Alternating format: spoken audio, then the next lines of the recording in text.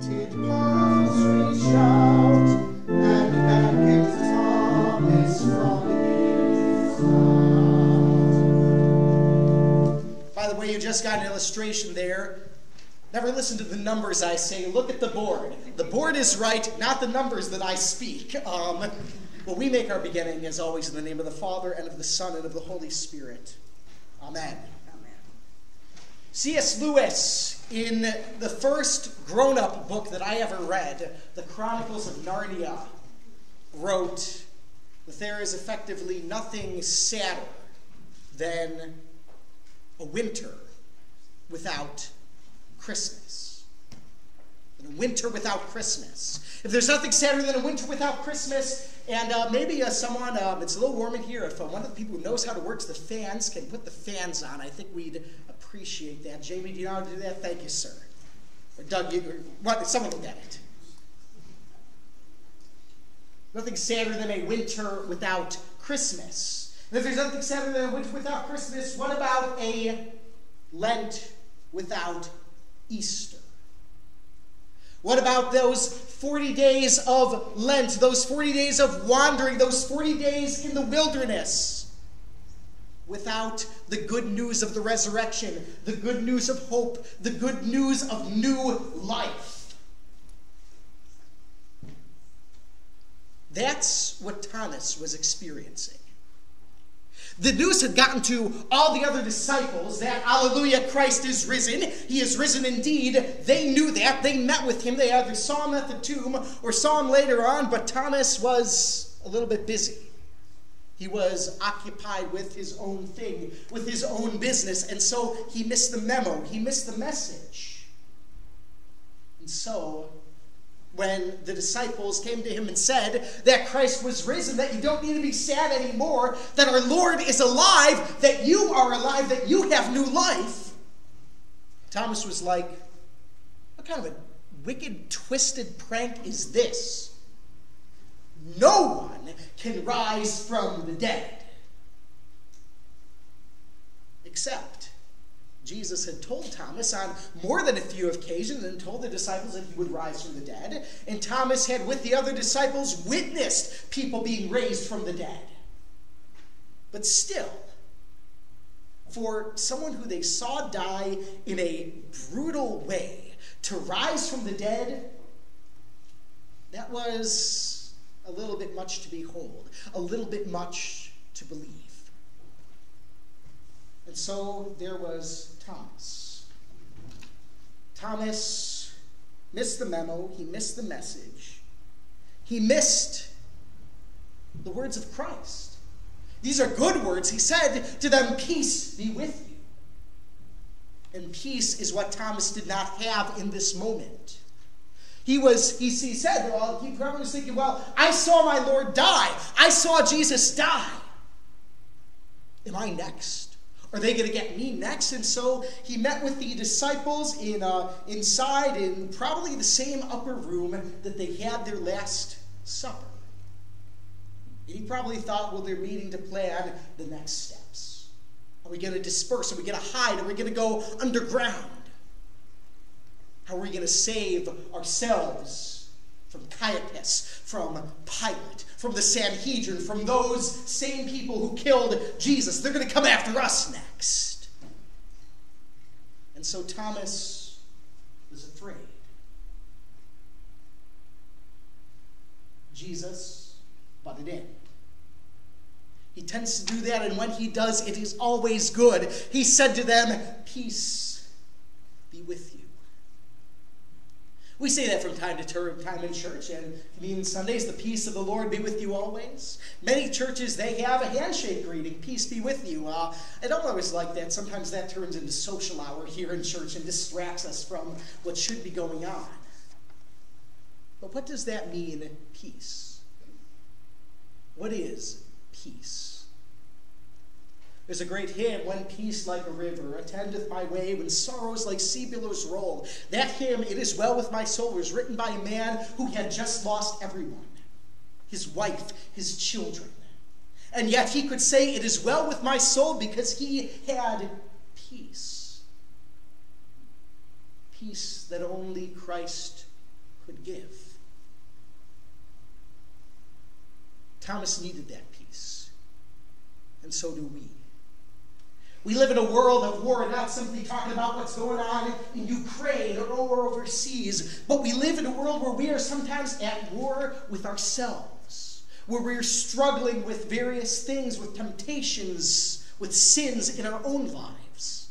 And we know what's good, we know what we should be doing, but we don't always do it. We don't always live lives that are preached as sermons. Sometimes we do what we ought not do, and there is this war inside of ourselves. Sometimes we think that the darkness has won, that our dark side has won, but what did we learn on Good Friday? Even when it seems that the darkness has won, there is always one light of hope. What did we learn on Easter Sunday? That light always conquers the darkness. And that Christ's peace always reigns, even in the midst of our troubled lives. And so Jesus said to Thomas, "Peace be with you." Can you imagine Thomas at that moment? My goodness.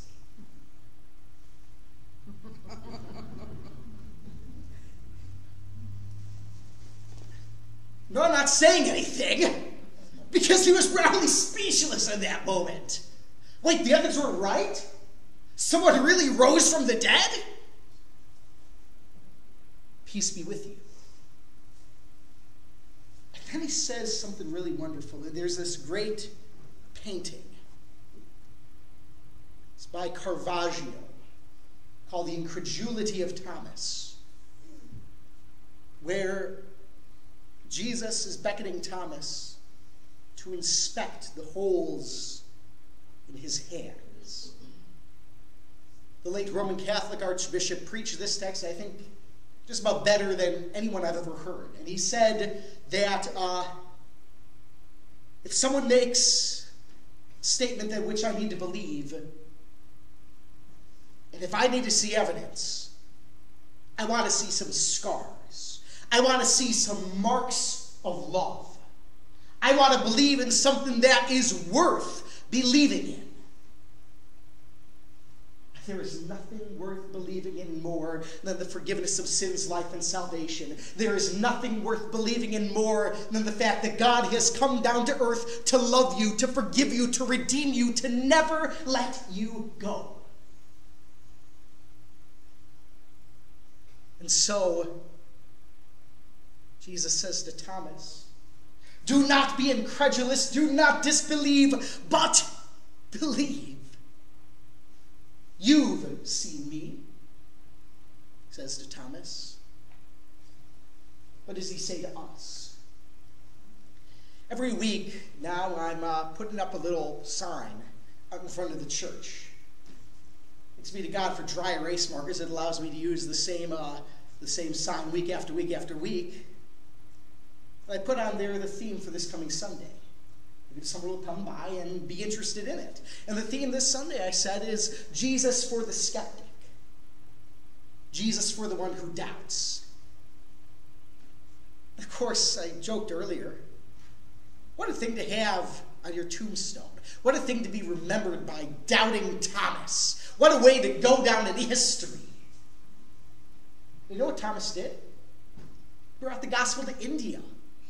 Christians in India, the earliest Christian community, even today, are known as the St. Thomas Christian, because tradition holds that he left the Holy Land and he journeyed to India to bring the gospel to the subcontinent. So remember him as faithful Thomas, as missionary Thomas, as brave Thomas. Because it is our natural state to have doubt.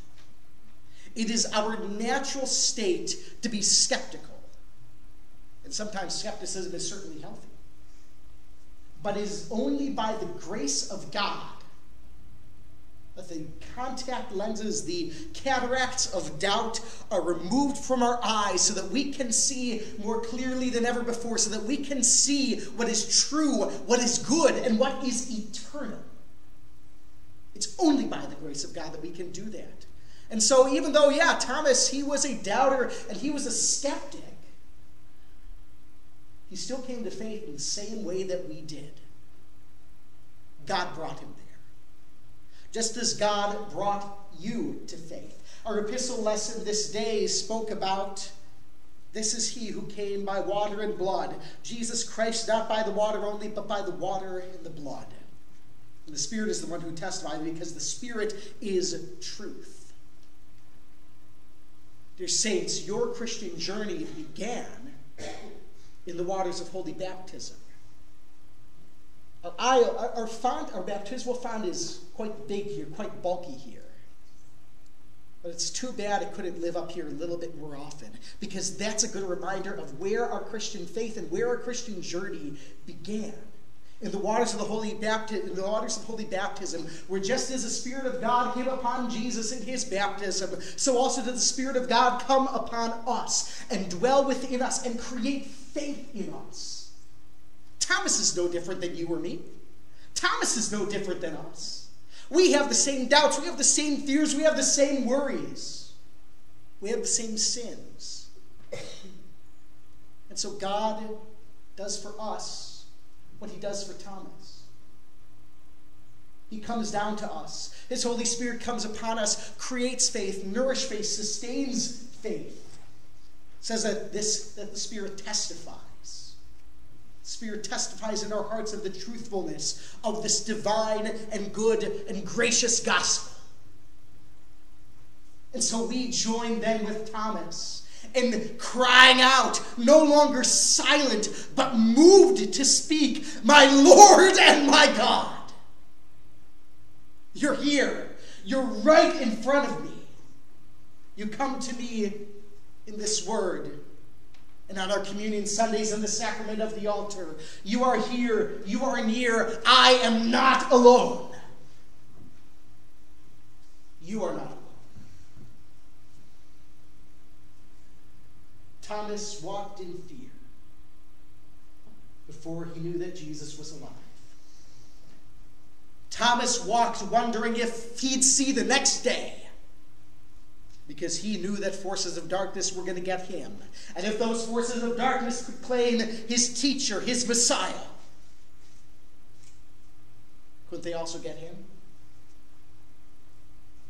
But now, in light of the resurrection, Thomas sees Jesus differently. Not simply as teacher, not simply as master, but as Lord and God. And if you see Christ the same way, your fears are subsumed into peace, just as Thomas's was. Because you know that nothing can harm you. Because your God went to hell to declare victory over the devil. Your God rose again to declare victory over death. Nothing can harm you. Nothing can stop you.